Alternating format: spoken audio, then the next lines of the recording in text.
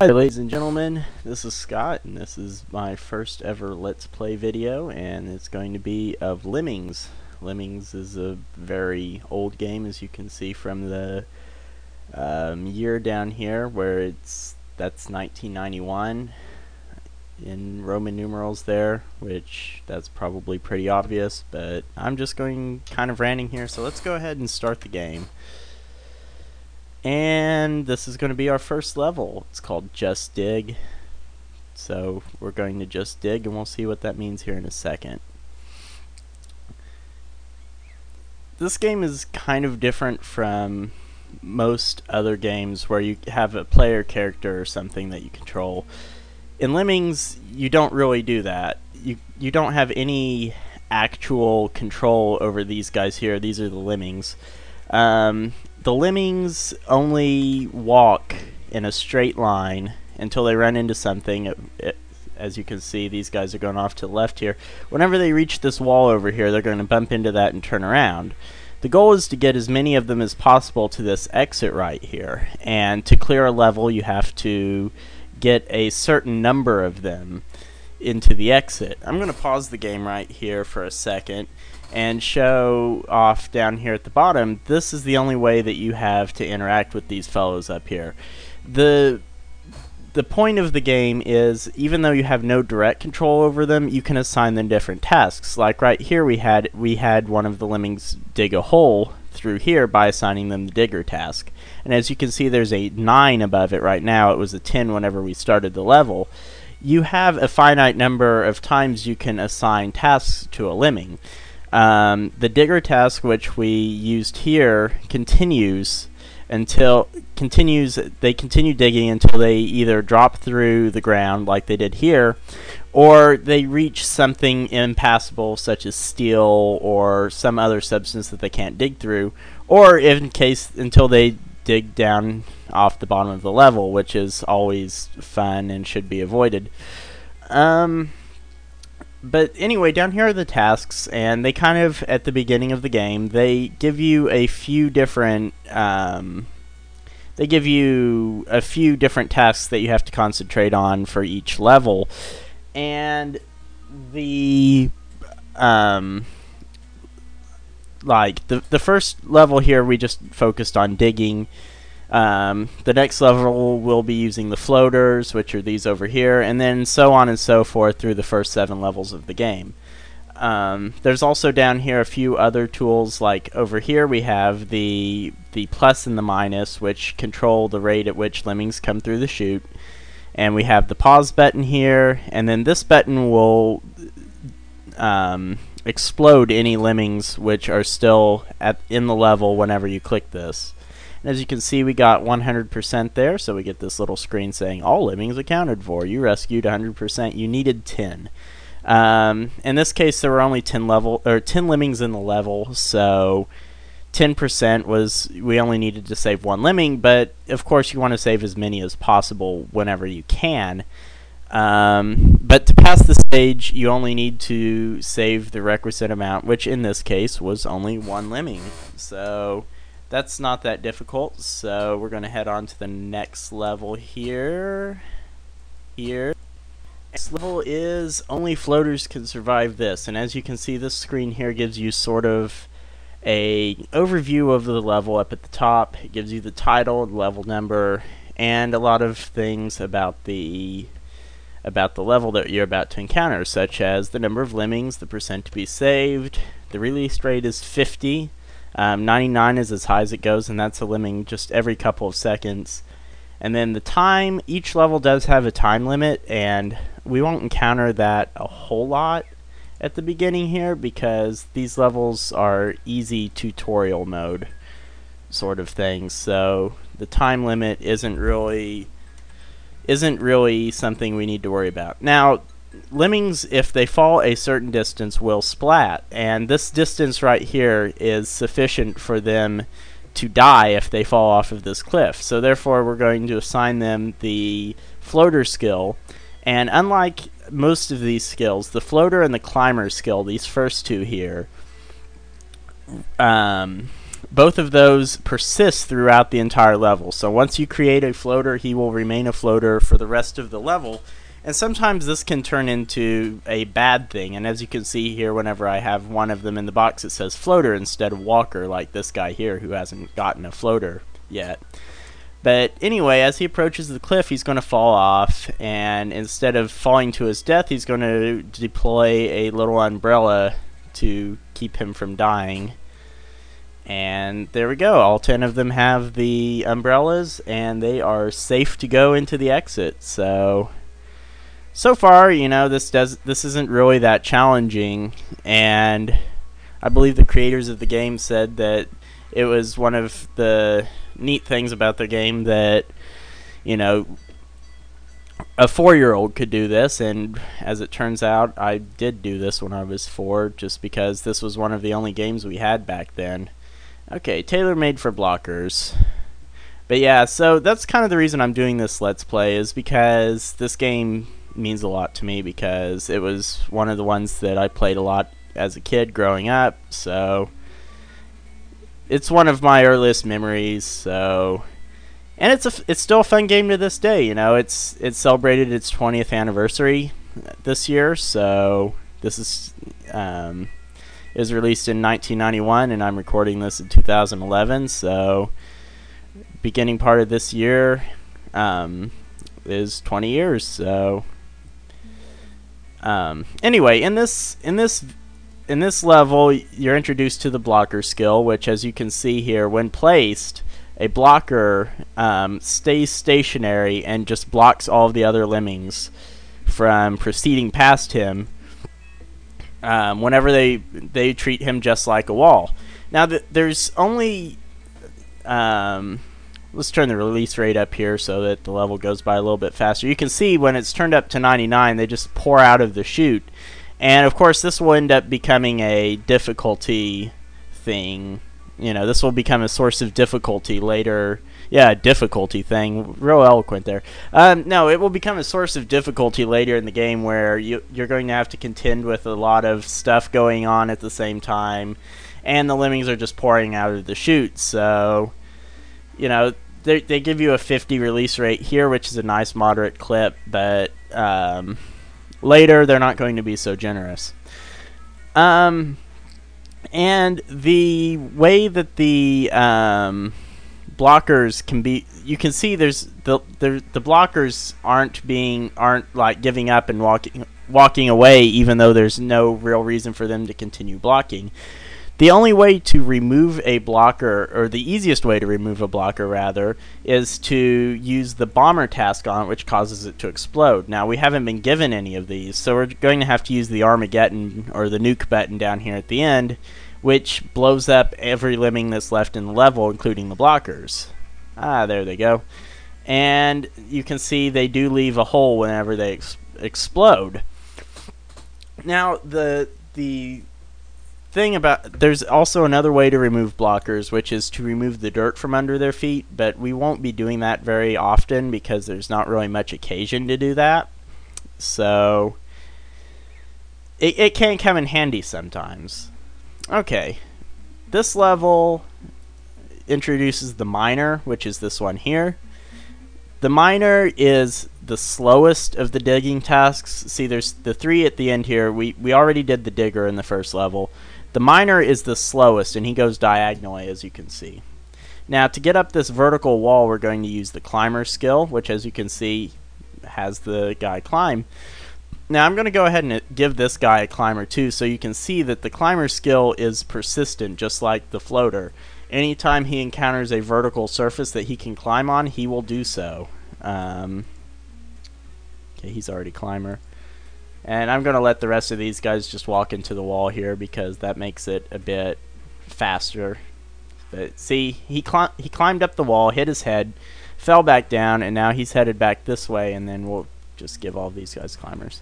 Interesting thing about this level is it's actually impossible to lose unless you run the clock out, because the only way to get through this would be through a digging tool, and we already used the only digging tool we had up here, so the only way to get this level over other than winning it is to run the clock out.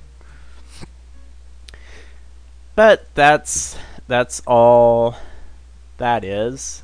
So okay, this one's you need bashers this time, so we're going to use our bashers, which are these down here, and they gave us 50 of them. You can see there's a few different tile sets in this game. This one actually isn't used very often, but it's like crystal and ice and stuff. It's probably one of the ones that's used. I think this one is actually the one that's used the least in the game. We've already had two of the Egypt tile set levels. We had one with the dirt and the ground at the beginning, and then the pastels were used on the last one. This fencing here is kind of tricky because, as you can see, instead of bumping and turning around, they just go ahead and climb up the fence. They're going to be okay, but because, see, there's just an obstacle over here they can bump into. And see, since he loses his footing here, it's kind of hard to bash into it from anywhere other than the ground, because then they just bash and they lose their footing and they fall down, and then the basher tool unapplies itself in that circumstance. But they're just going to go back over the top here, bump into this thing, and then go back towards the exit. And we can go ahead and turn the release rate up again, because that's just a thing we like to do. And yeah, there's the tail end of those. The music in this game is pretty interesting too. I'm not quite sure whether it's coming through or not on the video, because this is sort of my first time recording using this software ever, so I'm not sure whether it's coming through or not. But if you can't hear it, it's it's sort of this weird mix of the Itsy Bitsy Spider and like the wedding song and all this other stuff. They used a lot of public domain music on this because, you know, it's cheap, you don't have to worry about copyright, and it's recognizable. So like on this level, a task for blockers and bombers, we're going to have the can playing, and the bomber task does basically the same thing that the nuke button does, but just applied to one lemming only. And there's actually two ways of going about this level. The way that's intended is to use these blockers to stop the guy right up next to this, so that you don't have to do timing. But it turns out I've played, like I said, we've been playing this game almost since it came out. Maybe we got it maybe 3 or 4 years after it came out. So I know that 5 seconds, it takes a lemming 5 seconds to walk from right here to this post. So I'm just going to take this unfortunate guy here, blow him up, and then as you can see, he keeps walking even though he has that, which makes it kind of tricky to time sometimes. So you kind of want to avoid that as much as possible, so as to not have to deal with timing issues there. But in this level, they give you a good little landmark right here. That's 5 seconds, and it turns out we will re-encounter this level later. This game does recycle its levels, and gives you the only difference between them a lot of times, between the first incarnation and the second, is that you have different skills down here. And in this case, they'll only give you 2 bombers and no blockers, so you have to do that way the second time. And a lot of people have said that, you know, it's kind of cheap that they repeat the levels and you have to see things that you've already seen. But I actually like that, because in a way that's kind of neat, forcing you to resolve a problem that you've already solved but in a different way. And it kind of I don't know, adds to the atmosphere of the game. But we won't really see, like, the first 40 or 50 levels or so are going to be, you know, the first incarnations. And a few of them don't repeat, of course, like that blocker level at the very beginning there on level 3. We're never going to see that ever again. But this one we will see later on, and a lot of these early levels we will see later on in a much more difficult form. But we're not going to worry about that right now, because we're just playing through the first incarnations of them. Oh, and I guess it's obvious, but I should point out, whenever you do use a bomber on someone, he does die, so you can't save him. So that's why instead of getting 100%, we got 96 this time, because we blew up 2 guys. But it was unavoidable, so I don't feel that bad about it. I mean, that's the way the game intended us to do this. So builders will help you here. And builders will help you here could really be the title of the whole game, because builders are about the most important tool. What a builder does is he actually adds ground to the level in the form of a bridge. And I'm going to start him back here so you can see. See, he builds up at an angle, and it's always a consistent angle. It's always, I believe that's 30 degrees. But he only has 12 tiles, so you'll see that bridge didn't get all the way to this step here because he ran out of tiles. And whenever he's about to run out, one more tile should get him across. Yeah, there we go. Whenever he's about to run out of tiles, then he makes this clicking noise, and that's like your warning to, hey, you've got a builder somewhere on the screen. It's kind of faint and difficult to hear sometimes, but and we don't want anyone to fall in that pit, so I'm just going to kind of spam builders here to get everybody across, because I don't really want to have to deal with fishing them out. It's possible if they fall in the pit to build like a zigzaggedy bridge up here, but I don't really want to mess with that because it's a pain in the butt.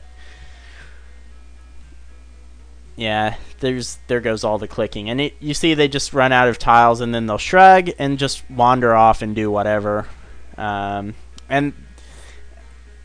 again, you know, since you have only a finite number of builders, that can turn into a huge obstacle where, you know, oh, I could get across this pit, and I could get across this pit if I had enough builders, but, you know, each bridge is only so long, so you end up running out of tiles and having to do things a more complicated way in a lot of cases.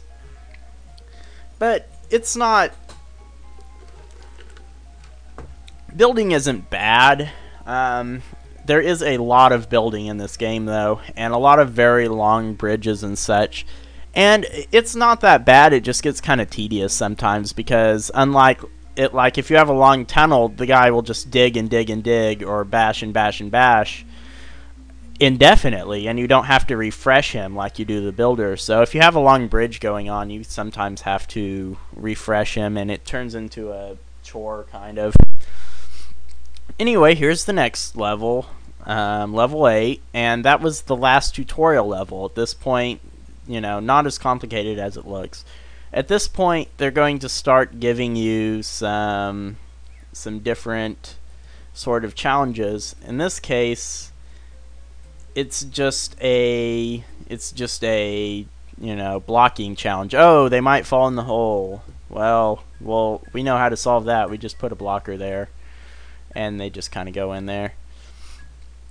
The reason it's called not as complicated as it looks is, I guess, because you're supposed to look at all this stuff and be like, holy crud, how do I do that? I don't know what I'm doing. Ah, there's all this stuff. But it's not hard. You just put a blocker and you're done. See, they all fall into the exit. Not that bad. But okay, let's turn up the release rate a little bit. Not that it makes much of a difference. 88 and 99 aren't that far from each other. So this maybe will save us a second. And we can go ahead and have him blow up.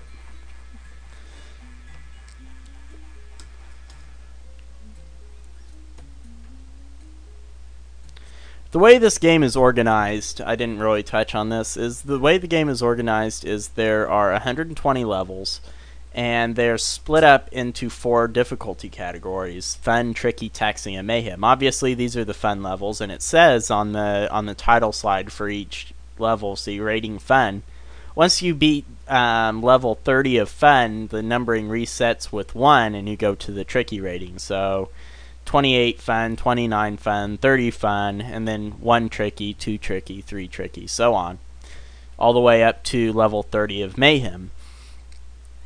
Okay. These guys over here, these 3 things, these are shredders. If a lemming walks into it, they die. So we want to avoid that. And we're going to use the basher here to get through here. But the problem is going to be while the tunnel is under construction, people are going to be bumping into the end of it here, see? And they're going back the other way. So what we need to do is get our blocker ready. And as soon as this guy gets through, boom. Okay, and we have saved everyone. They're just going to hit the blocker and go this way. So yeah, you know, the early levels of this look tremendously non-challenging, and that's kind of the point. You know, they want to give you a good difficulty curve and let you know, hey, this game is possible, so that they can go along and totally shatter your hopes and dreams later, which, oh, trust me, they will be doing. But so far, you know, the fun rating lives up to its name. They give you a lot of stuff to... I'm going to go for the 100% solution on this. It's not hard. Let's see. I'm going to do... See, the thick as a plank way to do this is to just give everyone a floater, stick a climber... Or, I'm sorry, stick a blocker down here at the end so that they don't run off of that, and then they go that way. That's completely doable. You have 20 lemming or 20 floaters here, so you can do that, and I think there's only 20 lemmings. So that way is entirely possible, but this way is a bit more fun because you get to save everyone, and who doesn't like saving everyone? I like saving everyone, so I'm going to do that. So he's going to float to the bottom. I'm going to mine. And this gray patch down here is steel, as you can see. And whenever somebody runs into steel, they just go clink and bounce off of it. So, and then he goes back the other way. Now, we don't want to get a splat height situation going here, so I'm just going to go ahead and have him mine as well, so everyone just sort of spills out down here.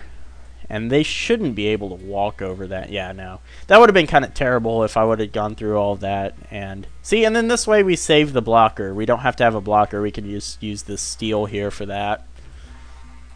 Makes it a lot more tidy, and you don't have to kill people, and you get 100%, and you're like, yay, that's not worth anything, because it doesn't matter if I get 100% or not, because all I needed was 50. I could have killed half of them and still gotten the same, you know, the same outcome. I don't get any points for saving any. There's no points in this game. I don't get points for saving extras.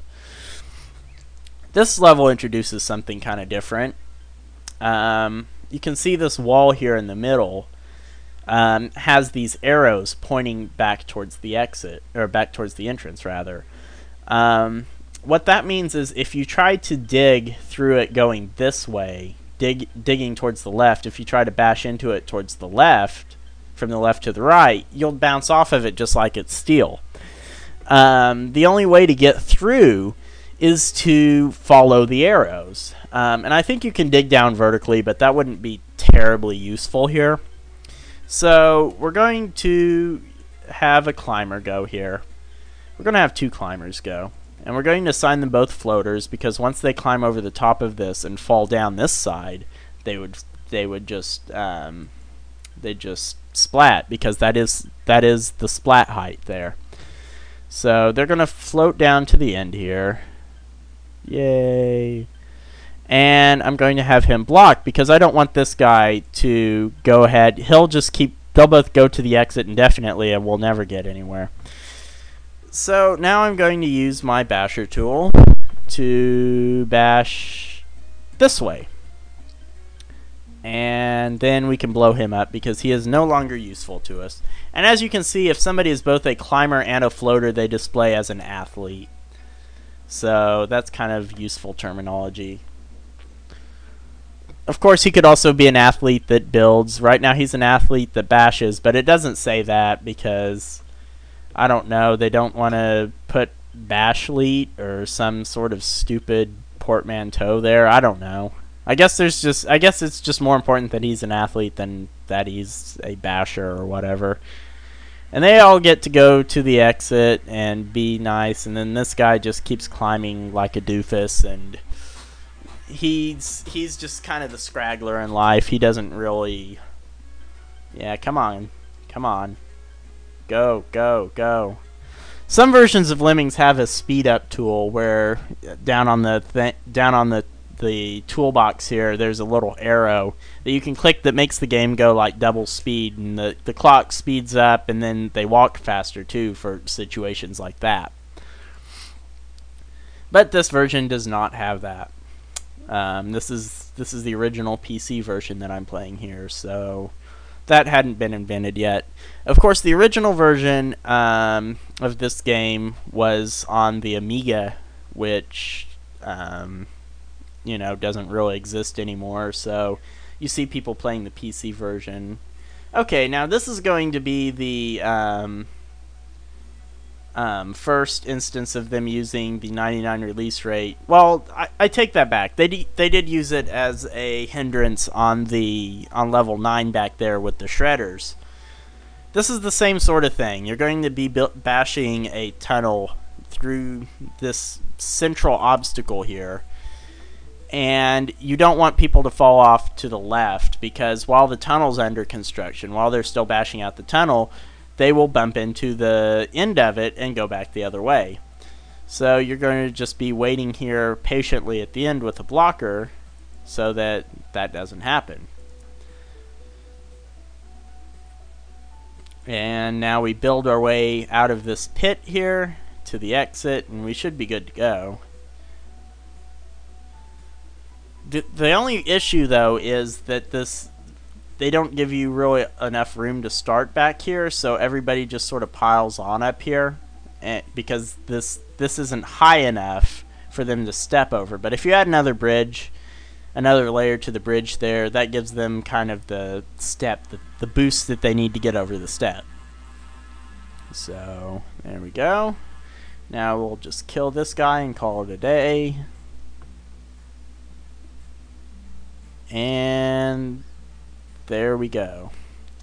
Alright, well, I have been playing for about 20 minutes now, so I think we may call that a day. That's the first dozen levels of Lemmings. So join me next time for level 13, which is We All Fall Down. And boy, is this a terrible level.